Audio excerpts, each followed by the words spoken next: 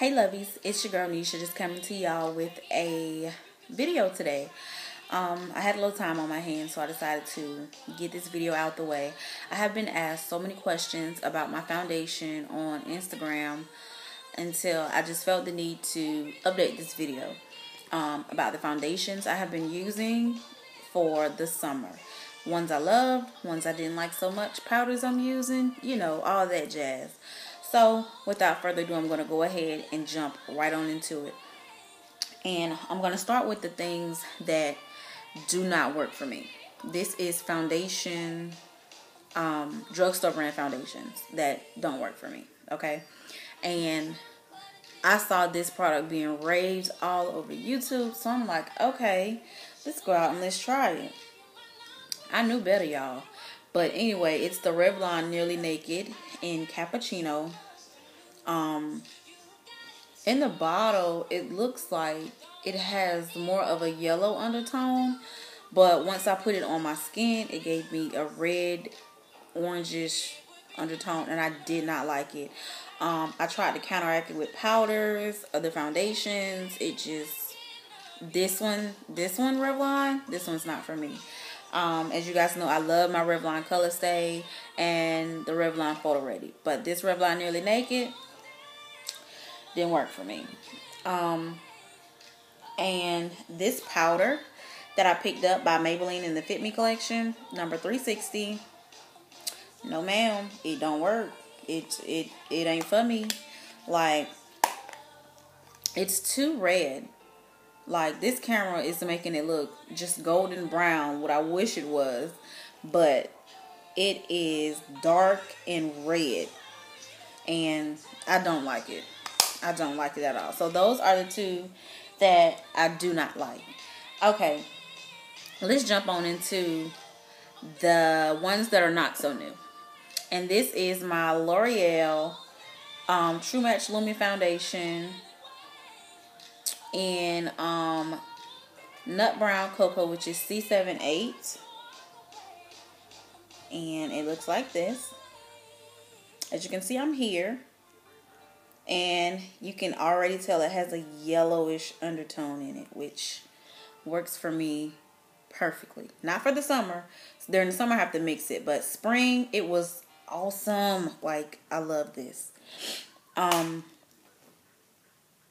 So yeah, thumbs up to the L'Oreal Lumi True Match.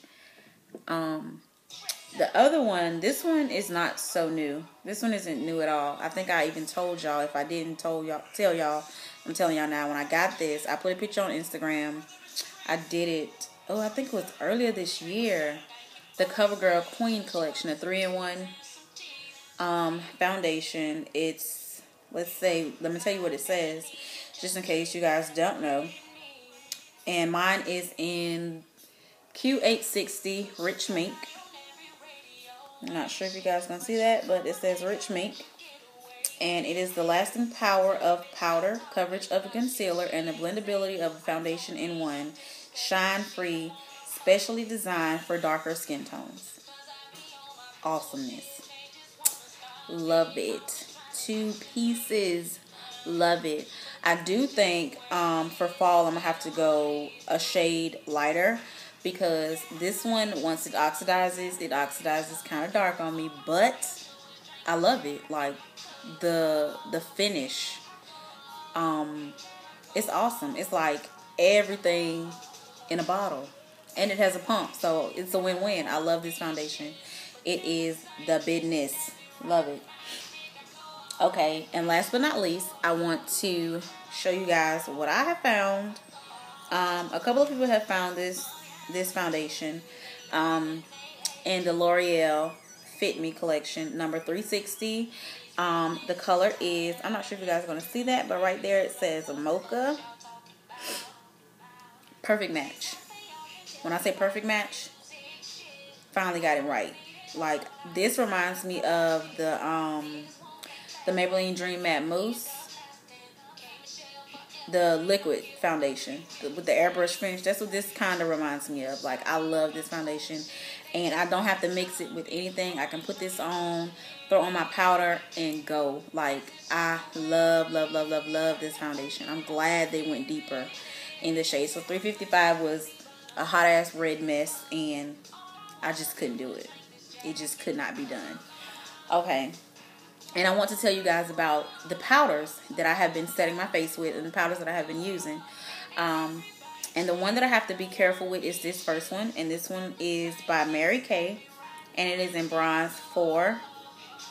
Like, I'm not familiar with how to go up or down. Like, should I go bronze 5 or go like bronze 3 and 2 for the powders? Because this one is like very, very red. But I've seen a couple of videos done with the Mary Kay powder, mineral power foundations. And some people are darker than me and use bronze 2. And I'm like, well, wait a minute. Why would I buy bronze 4? But yeah, anybody doing Mary Kay, and I'm not sure how good my lighting is or whatever, but I'm not too dark, but I'm not that light, you know what I mean? And I love this. I love the finish it gives your foundation, but I think I just need to find my right color. I can get away with it during the summer, but winter, fall, spring, no, can't do it. But yeah, so this is like a maybe, but I like the finish it gives your foundation. And the next one is my Black Opal Deluxe Finishing Powder. And this one is in Deep. Now, y'all know that most of us go for the darkest shade of whatever they have. And I am so guilty of this. And I love this finish as well. But for the summer, this one is just burnt orange on my face. So I'm looking for dark, which is number 4, and it's getting harder to find, but I think I'm gonna have to get it off Amazon because it's getting harder to find now that more and more people are buying this brand, Black Opal. I had to think of it. I had a brain fart. But yeah, I love this powder. I just gotta find it in dark so I can wear it this summer.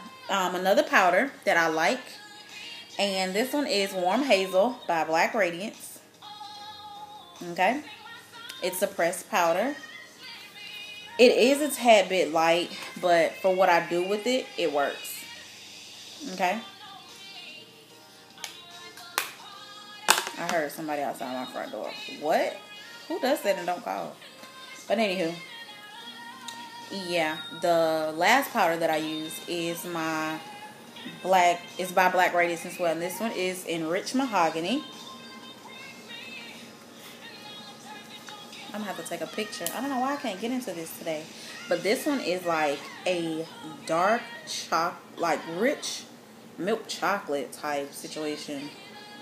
You know what I'm saying? And even though I get darker during the summer, this one is like almost a whole shade darker than me. But once my foundation oxidizes on my face and then I put this powder on, it looks like just all skin, boo. All skin. I actually have it on today. It looks all skin. You know what I mean? And before anybody asks what foundation I'm wearing today, depending on how this lighting is, like, I mixed them. I actually mixed my 3 faves, which is this one, and this one. It's just, I just did it to see what look I can get, and I actually like it. It gave me a great look today. Everybody is like, oh my God, what did you do different? Mix foundations. That's what happens. You mix foundations, you get different colors, you get different looks. Okay?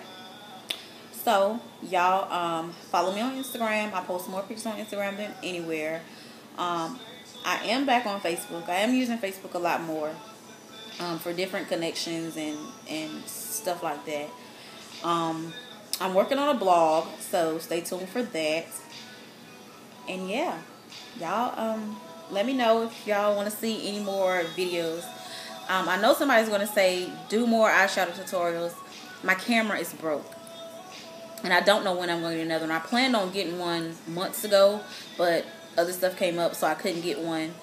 And I just hate how limited my the editing stuff is in iMovie for iPad and iPhone. Like, it's just so simplistic, and I just want to do so much more with editing and stuff. And so I have to limit myself to how much I can talk, and you know what I mean. So it's a bit with me for the eyeshadow. So as soon as I get a camera, you guys, I will be doing more eyeshadow tutorials and more makeup tutorials. But for right now, it'll mostly be about my hair and different accessories, different makeup stuff, and all that kind of jazz. It won't be a whole wallop, boot-op, shabam type situation. Okay? I'm sorry, but I'm working on it. Okay?